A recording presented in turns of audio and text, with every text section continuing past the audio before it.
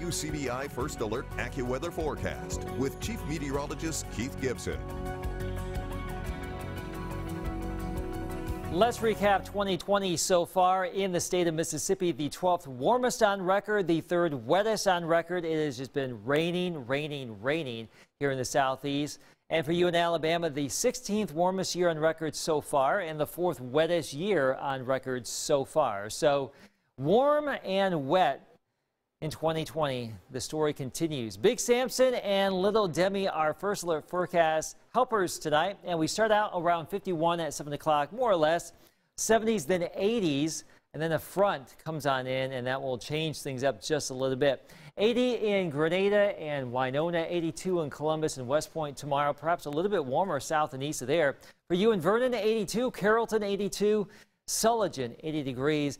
A little bit cooler, we think, in Water Valley, 77, New Albany, 77, Tupelo, 79. But Oxford points northwest, more clouds initially. It will be a little bit cooler as that front will approach your location a little bit sooner. So cooler here in the northwest sooner than our southeastern counties, but the front will move on through during the day and tomorrow night. We wake up to some 40s and 50s Friday. Breezy, much cooler, but a lot of sunshine Friday afternoon. But a shock to the system.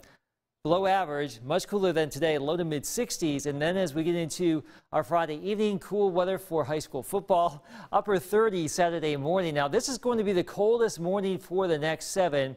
That front coming our way is just waiting in the wings right here. It's 43 in Denver, 39 in Billings, 46 in Minneapolis. And that cool air is going to rush on down here in short order. So we have about 12 to 18 hours to go before it will rush on into our region.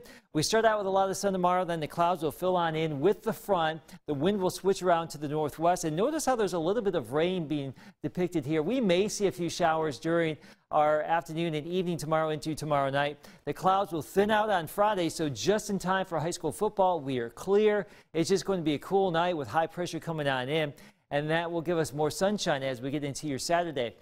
The cool down, short-lived, folks, about 24 to 36 hours. It will be moving back into Canada, and we'll have more of a southerly flow develop as we get into Sunday and next week. And that's really going to keep us on the warm side of the equation. So there's your cool down, breezy 60s and then 30s Friday night. Very nice weather after a crisp start this weekend. Low 80s next week, so warm tomorrow. The front comes on in, then warm again next week. Coming up after the break, we continue our conversation on concussions. Health Talk with Baptist is next. Don't go anywhere.